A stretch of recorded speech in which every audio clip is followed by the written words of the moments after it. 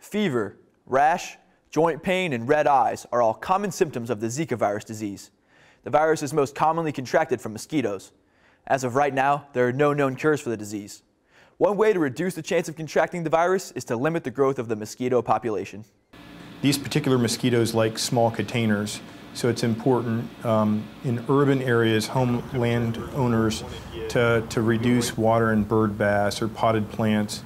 And big focus of our efforts is to push out education so that homeowners are aware and able to do source reduction. More importantly, for our troops deployed, we use personal repellents such as DEET or Picarin. They're topical repellents that work very good against mosquitoes, as well as in certain areas we're looking at uniform treatments to protect individuals that may be in high-risk areas.